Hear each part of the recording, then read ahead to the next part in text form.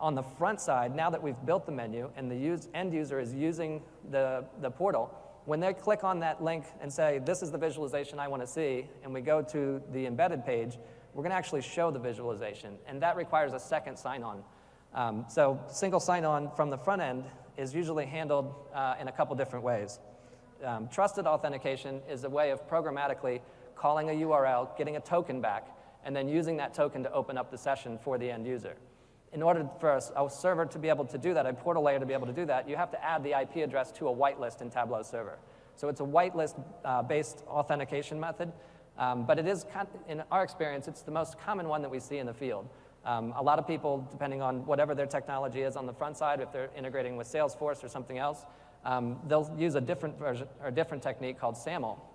And so SAML's good if you already have the SAML system, the IDP set up and configured. If you're integrating with a system like Salesforce where they're using SAML, it makes it very simple because the SSO is handled automatically from Tableau Server to Salesforce, and the portal layer should also be able to understand what SAML is. So SAML, it's typically used when we're seeing other third-party systems that are being mashed up or an embedding happening into something like a Salesforce. And the last one is Active Directory. So Microsoft has a single sign-on, and it works great if everybody lives in the Active Directory domain. But in many instances, when you're building a portal or if you're dealing with external users, they're not part of your AD domain, or you don't intend to put them in your AD domain. So while it's good for internal, we don't see it a lot with portal integrations.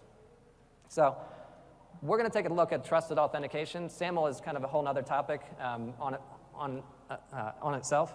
But we're going to take a look at trusted authentication today and figure out, take a look at the code and see how we did it for this one as well. So trusted authentication, it allows you to have your single sign-on. It allows you to leverage your own authentication. So whatever your portal layer authenticates that user as, you're able to break it down to just that user and then make a call through a web service to Tableau Server, and you get back the token that would allow access to it. So really, it doesn't matter what your other authentication method is. You're just interfacing with it at that point and moving forward. So there's two flavors. We have restricted and unrestricted, and that just basically means whether or not the user has access to the Tableau Server UI. So if you wanted to just force them to only see the embedded visualization but never have the ability to jump out and see the whole toolbar, then you would use the restricted ticket. And unrestricted would allow them to have access to anything. So once the session is created, they could essentially open up another tab in their browser and go to the Tableau Server interface and see everything. So for this one, we're using a general restricted ticket because we only want them to see the visualizations that we provided and not see the Tableau Server interface. So for this demo, I'm going to jump back over to the IDE. And this one. And so we're going to go back and start in the embedding.jsp page. So this is embedding is going to be the page where we're actually showing the visualization in the page. And so the first thing we're going to do here is use this utils function again to get a trusted ticket. And a trusted ticket's just going to be a string of characters that we're going to use and put into the URL that tells Tableau Server to accept this user.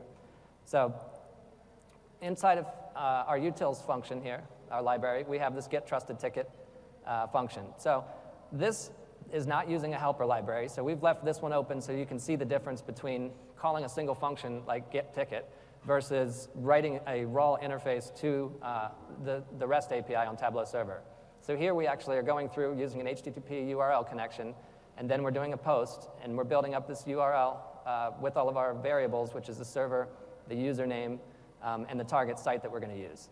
And then from there, we're posting that data. We're adding headers, specific headers of what type of content this is, what the length is, and then we set these other variables, and we get back we're using the buffered readers to get back basically an input line. And all it's going to be is just going to be a string of characters. There's no XML wrapping it. There's no parsing of JSON. So we just take that line, and we were going to append that and send it back here as our response from the string.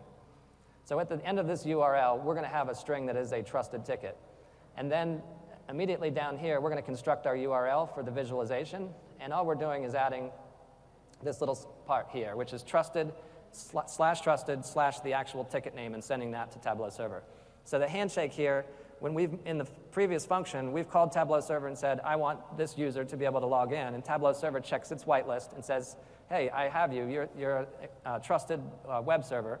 So it sends back that ticket. And then that ticket is embedded into the URL. And so the user would have to go hit it. There's a timeout period that happens there. And you can control that through tab admin. So you can control like whether or not somebody has access to be able to actually sniff that ticket and then use it. So security vulnerabilities are very, very minor here, and you can build all that additional logic into your application layer. So that's a basic example of going through trusted tickets, using trusted tickets to get authenticated to the Tableau server. And at this point, the user is going to be back on this page where they've actually landed and they're viewing the visualization. So a trusted ticket just happened in the background there, and we land up here on this page to view the visualization as expected.